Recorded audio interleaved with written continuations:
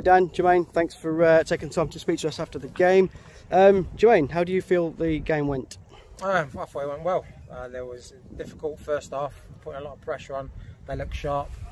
It was a little bit too deep, and obviously second half we came out a lot better, a lot fair and higher up in the pitch, and Big Mane scored a fantastic goal as well. Dan, are you pleased with your performance today? Good to get a goal always, but again, I'm glad it's pre-season because I could have had 3 or 4 personally, I think. But that's pre-season. I was going to say, yeah, second half you really came out of the gate second half. Might be me being a bit hard on myself, but I think I'm glad it's pre-season. Hopefully, I can take those chances into the league games and yeah, put a few away. A few people say there could have been 3, could have been a hat trick tonight. They're not wrong. They're not wrong. Nice as well. What was said at half time then? Because you came out second half. What did Wayne say to you both? To the team? He just said, you know, start higher at the front three, press higher. They're playing three at the back, so you know we push on to them, and all they can do after that is go long, and which they did, and we dominated at the back. And all credit to the defenders, they were solid, and it gave us more joy in the midfield as well. Is it difficult playing behind closed doors? For me, yeah, it is because you get that extra 10-5% from fans as always, where you're home or even away. But again, as the gaffer said, treat it like a league game, this game, and I think the second half we done that.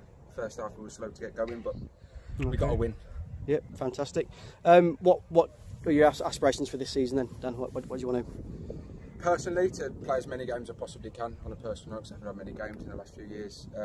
But as a team, just be better than last year, I think, because the club's had a new foundation. Now it's a whole new club, so definitely got to try and grow that. I think the club's inspiration and where they want to go isn't optimistic at all. I think the club's more than capable of doing it, and they've got players like Jermaine and players that have come in, and I think that really stamps our authority, saying look, we're coming to play games, not just to be part of the league.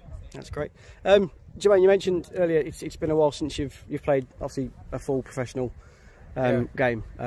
Can you elaborate on that for us? Well, it's been probably about 2 years. At one stage I thought I was retired, and but no, like I know the sporting director here, and he's asked me, do you fancy coming down, because I've moved back to Birmingham now, and I thought, you know, let's give it a go, get the boots back out, train with the boys, and see like a great bunch of lads. So I'm going to take it week by week, and I'm sure close to the season we can all make a decision and take it from there. No, brilliant. Thank you guys. Thanks a lot. Cheers. No worries, mate. Cheers.